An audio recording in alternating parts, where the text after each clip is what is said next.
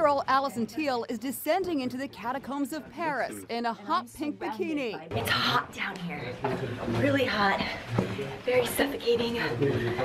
Luckily I brought my bikini. The catacombs contain the skeletal remains of 6 million corpses that were placed there in the 1700s. Oh my gosh, look at all those bones. Holy crap. Those are all skulls. I'm up to my chin.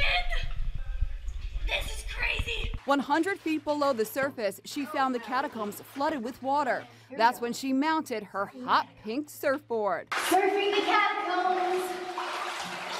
On social media, Allison's adventure is getting decidedly mixed commentary. She entered the catacombs by lifting a manhole, apparently a big no-no. Massively disrespectful, goes one posting. She deserves to be fined for disrespecting the resting place of so many souls.